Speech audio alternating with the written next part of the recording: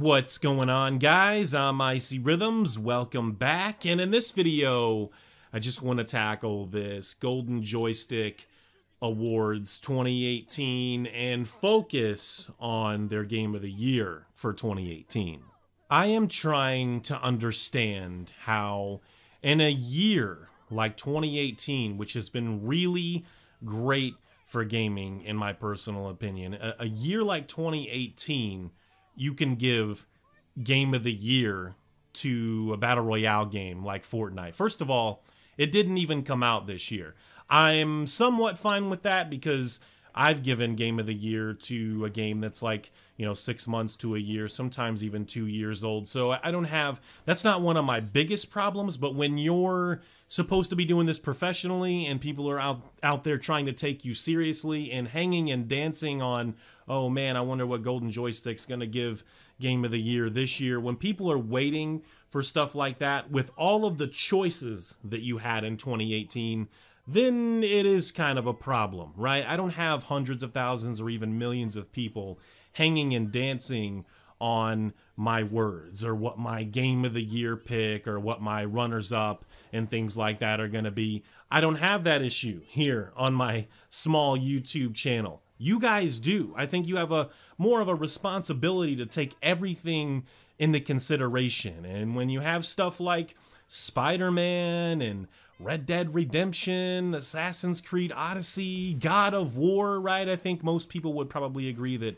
God of War and Red Dead Redemption 2 were probably the biggest two favorites to win most of the Game of the Year awards from all of the major publications. And even something like, I haven't played it and I don't really care too much about it, Battlefield 5, the blood, sweat, and tears and the effort and the time that it took to make some of these games, 3, 4, 5, maybe even 6 years or something, is Fortnite can't even compare. Can we even compare those games? First of all, we can't and we shouldn't, but they took an idea. I love the comeback story. I love the success story of Epic. I'm happy. I'm really happy that they're making tons of money again, and that's great, right? From a developer that I wasn't sure if they would ever make games again until Fortnite, which originally, for the noobs out there, was a tower defense game, if you didn't know that. And they probably don't even bother to really change much or update the tower defense portion of that game anymore. I'm not really sure, but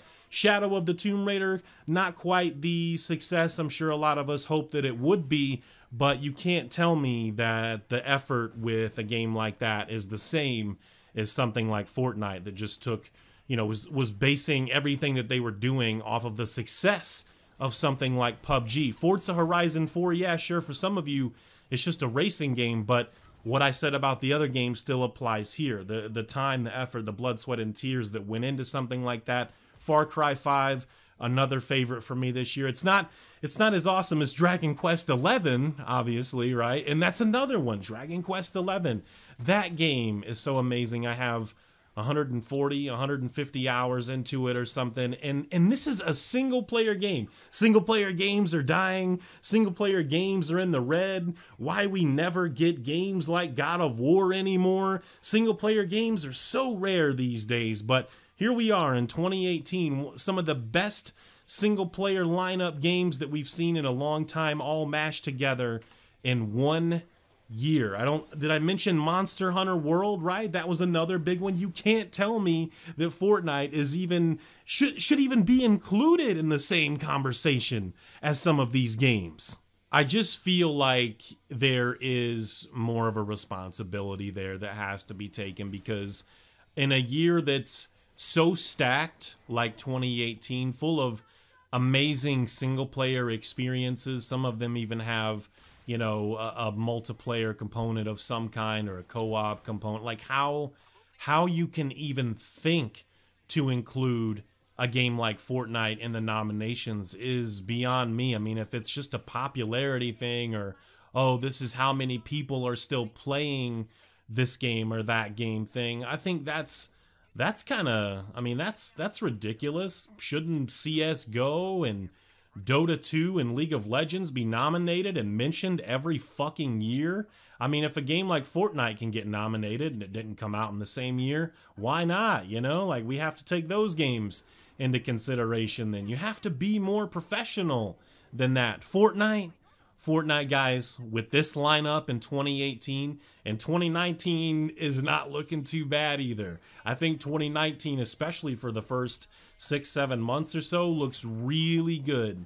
Pretty damn stacked itself, and we don't even know all of the releases yet, or, you know, stuff could possibly get delayed, but right now it's looking pretty good. Just in January alone, off the top of my head, you've got Kingdom Hearts 3 and Resident Evil 2 Remake, right? And then in February, I think you have, I mean, we don't know if it's going to be worth a damn or not, but you have Crackdown 3 and Metro and Rage 2.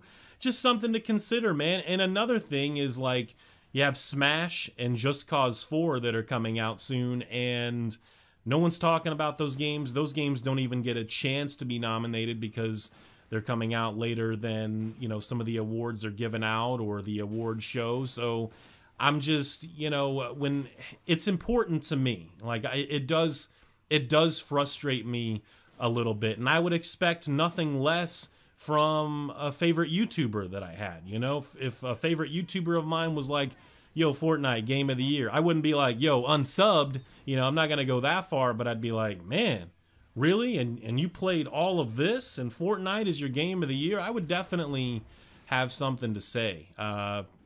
This year has just been stacked full of games, and it's hard to believe that anyone could choose Fortnite over some of these amazing experiences. That's my rant. Thank you guys for watching. Thank you for listening to me rant off at the mouth. I do that from time to time. Sometimes I don't know when to shut up.